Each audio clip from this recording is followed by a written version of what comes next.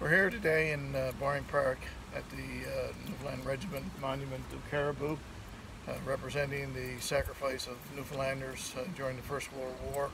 And behind us here is the wall similar to one at Beaumont Hamel that represents all of the people who are lost in France and during World War I that are in unmarked graves in France.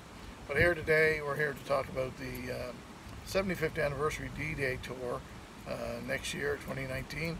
And with me is Glenn Saunders, a fellow Newfoundlander who now lives in Calgary. And Glenn is a participant of the tour with us next year, and we're just here to chat with him to find out why he has chosen to be on the tour. Derek, this is a lifelong opportunity for me. I've always been very interested in things military, particularly Canadian and Newfoundland history in that regards. Grew up wanting to be a soldier, got involved with the Army Cadets, and I just went on to the cadet system, found a different path. But I've never lost an interest or a love in history, in the military history. Studied the battles. I've designed war games simulating the battles, studied the order of battles, the strengths and the weaknesses, the maps. I've done a lot of that stuff over my time, but I have never walked the hallowed ground. And that's what I'm looking forward to here. This is a chance to see Juno Beach and see it on the day, 75 years in the future, that is, of course. And you know, to walk in that Normandy battlefield, to stay where the division fought, and then to tour the rest of France up through Calais, Dunkirk. We've got a stop in Middelburg in Holland. That's the site of a huge Calgary Highlander battle in Halloween, October 1944.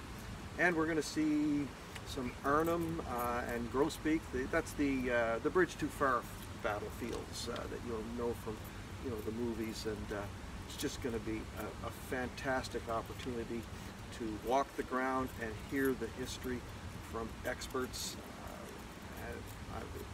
What can I say? I'm so excited and so enthusiastic.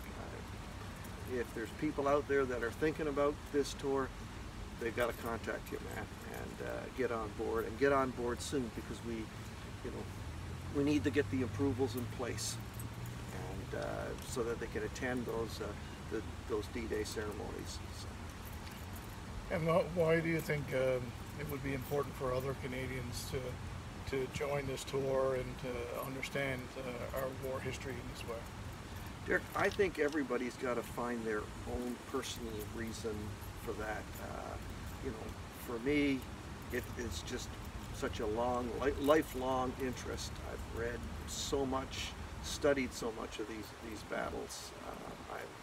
I'm just excited to get a chance to go there and see the battlefields. Thanks very much, Glenn. So if you want to get involved with the D-Day 75 anniversary tour, you can go to our webpage, www.dday752019.com, or you can email me at dwinsor, that's DWINSOR, at tpi.ca for more information. So again, it's www.dday752019.com, and if you're in any other province across the country, we have representatives in each province, and all that information is on that webpage. So thank you very much, and thank you, Glenn, for participating today. Come join us, folks. We're going to have a great time.